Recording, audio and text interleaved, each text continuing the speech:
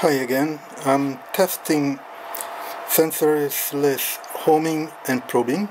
This is my SKR Pro version 1.1 with the TMC 2209 version 1.2 from BTT. I put a bunch of heat sinks on the board, on the top, even on the bottom, if you can see a bit. Okay, so let me show you the x-axis homing, the Z probing, and then the Y homing.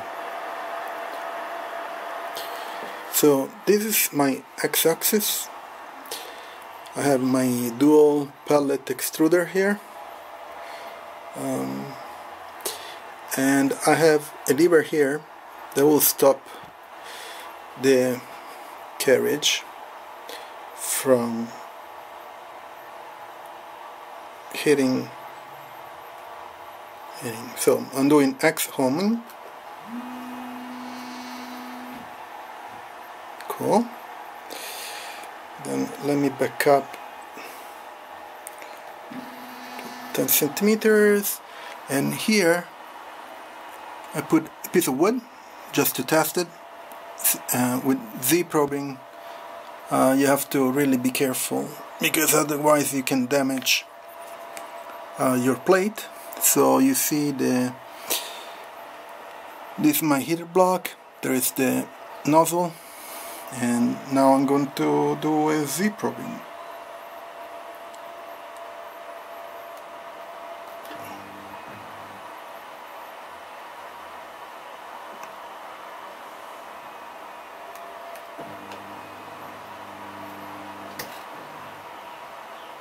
Hit it a little bit, so let me retry again.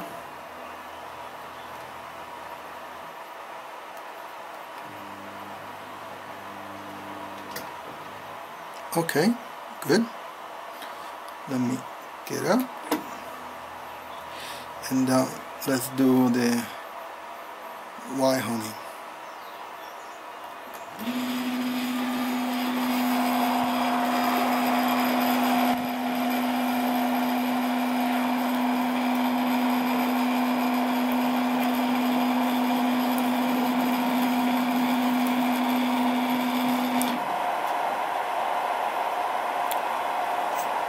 Okay, good.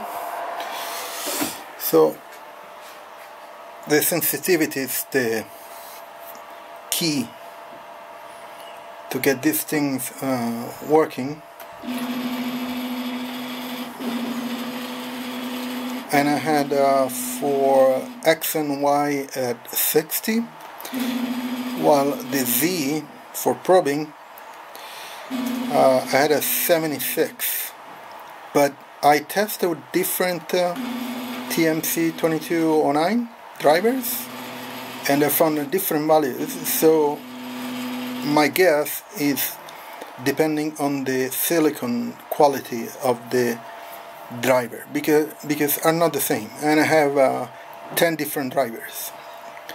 So if you set the sensitivity for Z probing to a certain value and it doesn't work, just change that value, or going to the top or to the bottom. The values are from 0 to 255 for the 2209.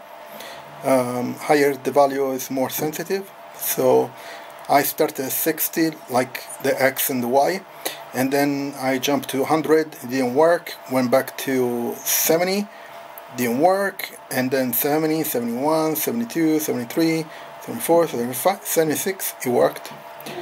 So you should check different value.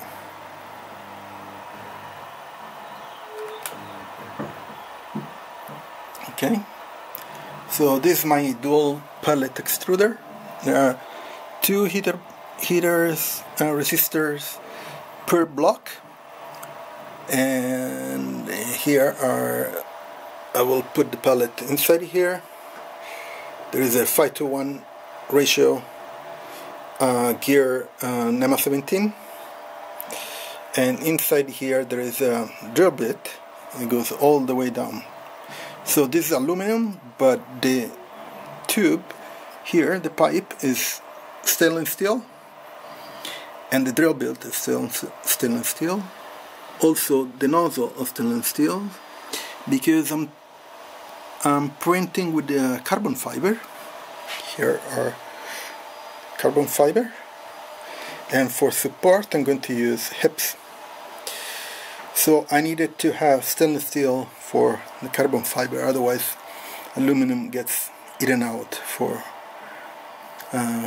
because it's very abrasive carbon fiber. Okay, hope it helps, and I'll see you next video when I'm going to attach here. I'm going to attach 2 heaters per